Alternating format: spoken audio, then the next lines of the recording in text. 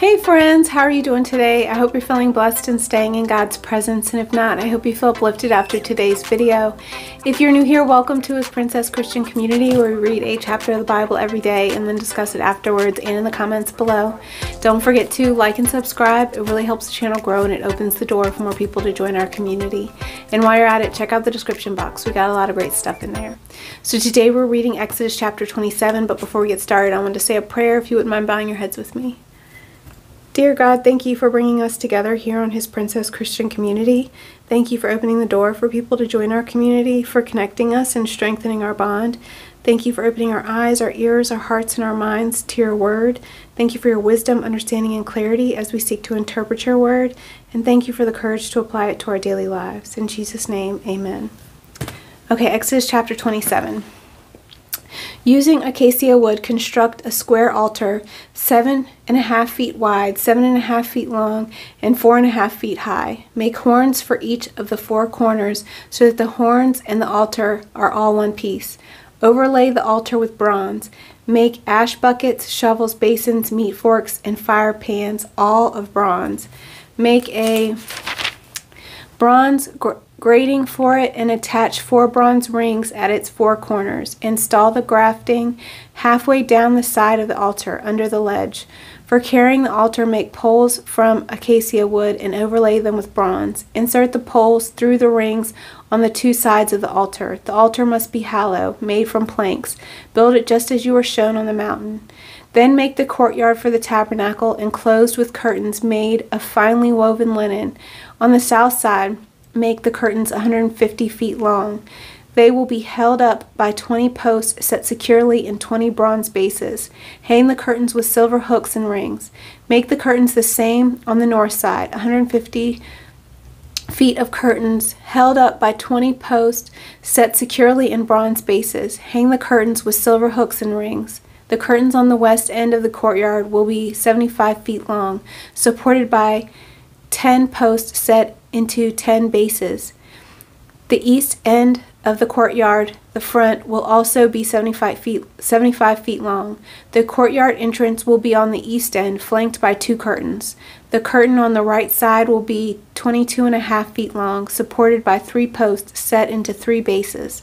The curtain on the left side will also be 22.5 feet long, supported by 3 posts set into 3 bases. For the entrance to the courtyard, make a curtain that is 30 feet long. Make it from finely woven linen and decorate it with beautiful embroidery in blue, purple, and scarlet thread. Support it with 4 posts, each securely set in its own base. All the posts around the courtyard must have silver rings and hooks and bronze bases. So the entire courtyard will be 150 feet long and 75 feet wide, with curtain walls 7.5 feet high, made from finely woven linen. The bases for the post will be made of bronze. All the articles used in the rituals of the tabernacle, including all the tent pegs used to support the tabernacle and the courtyard curtains, must be made of bronze. Command the people of Israel to bring you pure oil of pressed olives for the light, to keep the lamps burning continually. The lampstand will stand in the tabernacle in front of the inner curtain that shields the Ark of the Covenant. Aaron and his sons must keep the lamps burning in the Lord's presence all night. This is a permanent law for the people of Israel, and it must be observed from generation to generation. Amen. So what did you think of Exodus chapter 27? I'm interested to hear about it in the comments below. Let me know what your insights or interpretations were on the chapter. Maybe comment your favorite verse, or just say hi and let us know that you're part of the community. And if you've been blessed lately, let us know so that we can rejoice with you. And if you need prayer, make sure you're putting that in the comments too, so we can pray together as a community. Okay, so Exodus chapter 27 starts off with the plans for the altar. And again, I'm so confused about this, how it contrasts with what God said in chapter 20 about building, having that altar, be natural. If you use stones, use uncut stones. So not having to shape anything. It says do not shape the stones with a tool, for that would make it unfit for holy use. But however, they are shaping the wood and they're making horns for the corners. You know, all this is just contrast to what was said there. So it makes me question a lot of it, just the fact that it's different, and I want to know why. Like, why did God change his mind about how he wanted it to look? And maybe that was just a different type of altar that he was talking about in chapter 20 versus this one. So, and another thing is, I'm reminded that God is being very, very specific in everything that he is detailing out for them to do and to build.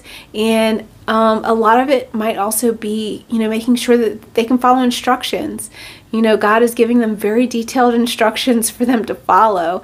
And, you know, can you follow these instructions? And again, we have another, one piece. You know, he wants everything to be made of one piece.